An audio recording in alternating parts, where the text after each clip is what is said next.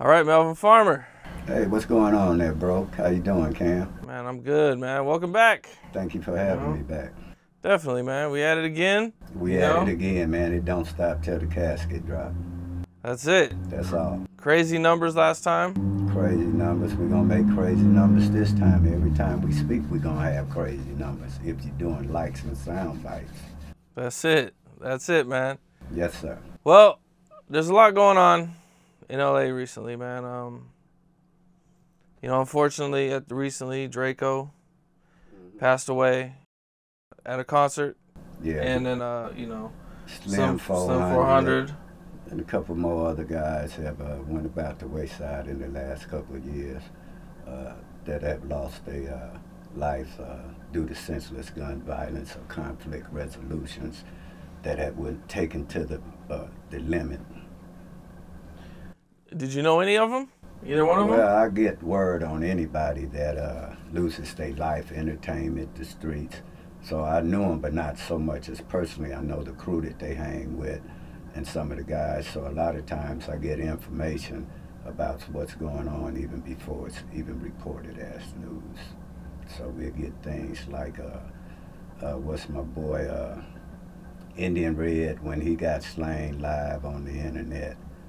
Prior to that, I knew nothing about him, but I was talking to a chain gang member and Sinbad, to be exact, and we had been discussing it even before the incident happened. So a lot of times, I go straight to the source and I get the information on what's really going down as opposed to what's put out publicly. As an older vet, that comes from the streets and from LA, now that you're older, what do you think when you see something like this happen? Well, I think it's just a wasted life to where these guys are rapping now and starting beefs. So when this stuff started, guys were hustling and rapping to get out the hood. Nowadays, older guys like us with reputations, we trying to get rid of the reputations that they're basically trying to get. So I look at it and I know from experience at the end of the day, when you go to claiming sets or gang banging or hustling in the streets in the long runs, very seldom is there a happy ending in the story. So it's nothing but what come with the territory once you sign up for this game. It's a sad situation all the way around, man. I interviewed Slim400 2 times. Always a cool dude, you know what I'm saying? Dope interviews, talented. Been around a while. So that one kind of, was a little bit more closer. A little bit more personal where it touched home. And you can wipe up water, but you can't wipe up blood and the stains.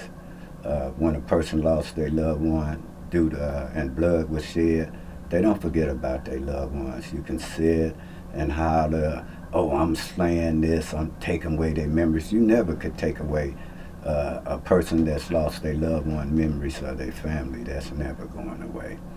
So when you hear Charleston White, he's slaying, he ain't got enough weight to say shit, make no impact in nothing, particularly when it comes to these streets. He's been practicing social distancing where he pop off at the mouth from long distance, but he didn't pop off with nobody in his face. And so we'll be back there again, and whenever he ready to step to the mic, like on your show together, we can touch bases and I'll slay him on the mic. No way somebody that just read a book gonna ever beat me talking on this mic when I lived and breathed exactly what they read. He out his league. I promise you. People don't even know me and Charleston White relationship. Charleston White came to meet me. He chose me like a bro to come meet me, which a lot of them do, just to touch bases. I put him on shows. I managed him first. I got the video right here. I had him on KPFK. We did a show with Althea Moses. We did curriculum with children.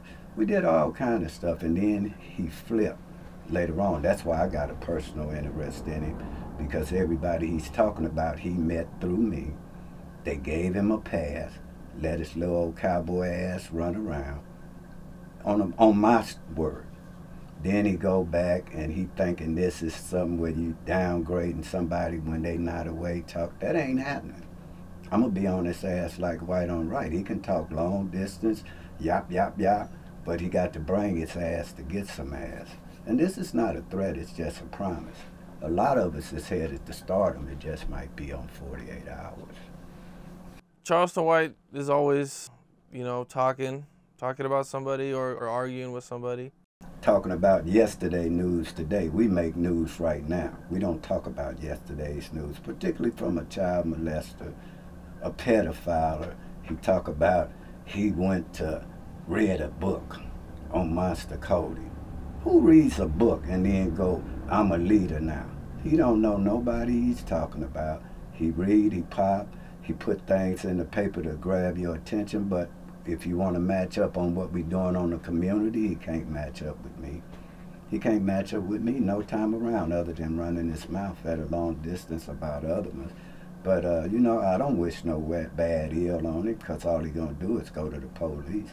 He's always been a victim. You got two names that go on the police report, suspect and victim. He was a victim in juvenile hall when he was getting sexually abused. He was a victim when he went to PC. He was a victim when he lost his eye. He was a victim when he lost his bitch. That's how this game go. And for it's him running his mouth, I'm going to be in Texas in a couple of weeks and he can step to the mic with his crew by itself. It don't make no difference. Bring him. And we're going to see. But step to the mic and run your mouth. That long distance yada don't mean nothing. Step to the mic. Bring your ass. Do you think that, you know, bringing him over here kind of like gave him like ammunition or? He didn't have no ammunition. Everything he's saying, a lot of it is a lie. And the things that are true, he's plagiarized somebody else's thoughts. A lot of things I hear him say come out his mouth, he come from my thoughts, my ideas, and he just used them and twisted them. But he has no experience. His ears are not to the pavement.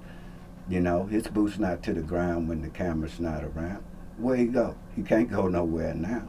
So all that grandstanding, trying to get in protective custody, that's why he always running to the police.